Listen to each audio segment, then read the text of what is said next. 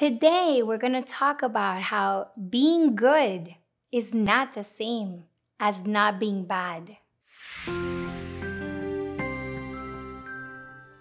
I used to think that I was a really good person. I thought I was kind, I helped everybody who came my way, I didn't hurt anybody. I was a good person. And then Fofi died, my daughter. And a lot of people did so many things for me that I wouldn't have done for them. And I remember thinking, I thought I was a really good person, but I don't think I was that good. I wasn't as good as those other people who went out of their way to do for me. And in doing so, I experienced so much healing and love and even God's embrace from their interactions. And that experience enabled me to reflect on, am I the best person I can be? Then I went to a talk and this deacon was talking about different kinds of sins, and he said, you know, in the Catholic Church, we have a prayer where we say, I have sinned greatly in what I have thought, in what I have said, in what I have done, and what I had failed to do.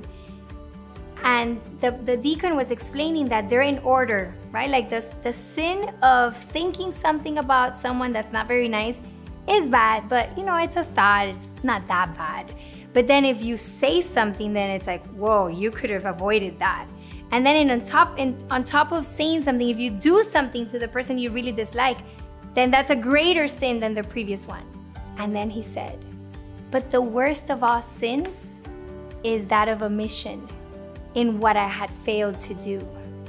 When God puts in your heart something that He wants you to do, like those people who traveled to come see me for my daughter's life celebration, when God put it in their hearts, they obeyed and they acted upon it, and they followed what they had in their heart. If they would have omitted that, if they would have failed to do that, I wouldn't have experienced the healing that came from their presence.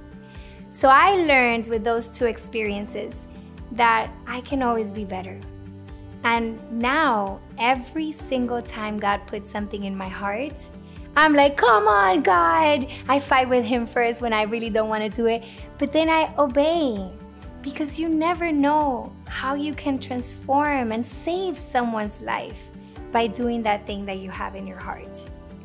So today I wanted to invite you to reflect on, in which ways does your goodness shine through you?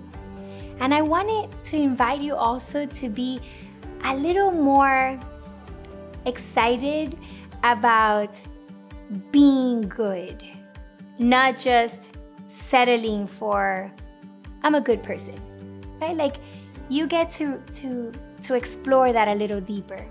And I have to say that if by any chance God has been calling you to serve and elevate humanity by coaching them, by supporting people, by helping them reach their goals and their greatness, if you're called to be a life coach, I want you to reflect on, do I continue to ignore that because who am I and I don't think I'm enough to do something like that? Or do you get to obey and say, yes, God, I'm going to show up, because there are people assigned to you and there are people waiting for you to show up for them. And God is waiting for you to say yes so that He can use you as His vessel to transform other people's lives. If you have felt curious about this possibility, please join me and learn more about the Coaching Academy at bwbcoaching.com.